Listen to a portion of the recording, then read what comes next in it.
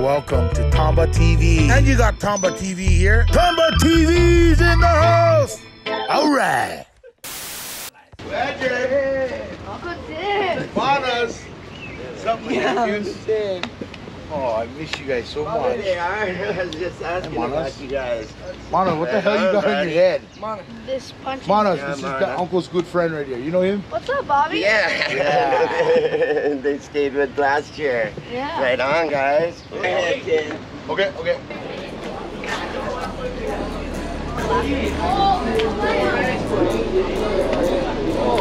Well, I just wanted to say what's up and big shout out to Tamba TV because we got Tambas over there and we got the Tin Man and we're here on the North Shore at Pipeline during the Billabong Pro Pipeline and it's absolutely perfect, as good as it gets. I wouldn't want to be anywhere else. Yes, sir. What you think? This is awesome, man. It's been firing all day long, and I haven't been back here in a long time, so it's good to go back. Welcome back. Yes, it's good to see you too, my brother. Yes, my friend. It's been a long, long time. Stoked. Yeah. Those wild days are like Those wild days are wild. Wild. That house right there was wild. There's a party going on right now. Right now. They have a keg, couple kegs. Somebody who's riding in Fossey's drop off pallets? Oh yeah, trucks backing up, loading.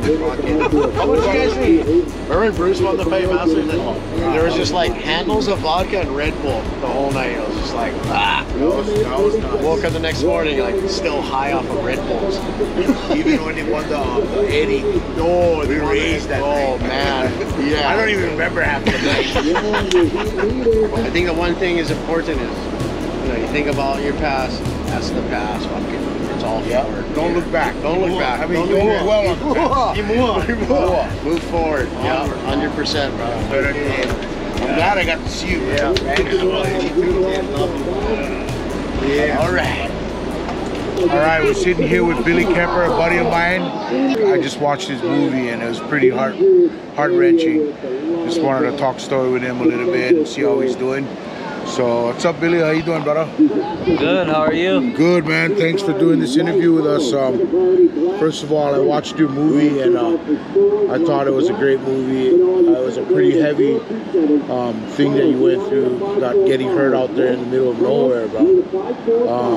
That was a journey to get home, and in the movie I can see that you're hurting a lot, and feels good to be back on home ground. Yeah, for sure. You know, and I have a question. How's the injury doing? Recovered good? yeah, injuries are all good now. Now there's new injuries, but no, obviously it was a long road, but it's all worth it. You learn a lot. Learn a lot about yourself, inside out, everything, and at the end of the day, just blessed to be back here at Pipeline, be able to surf again, family and friends, everyone's healthy, so can't complain, life is good. Awesome.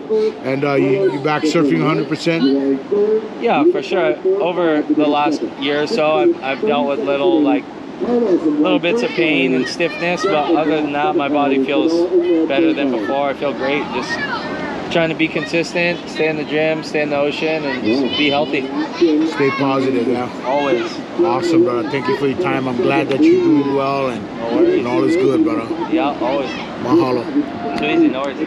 It's just good to be up here, man, with you guys and tan, you know what I mean? Like, I hate kind of saying it, but it's like being sober and we're sober. It's like it's different, but like if we were up here, you know, we're still partying. We probably would have been somewhere mental last night. We probably woke up about 1 or 2 and be all eggy and not even surf and shit like that.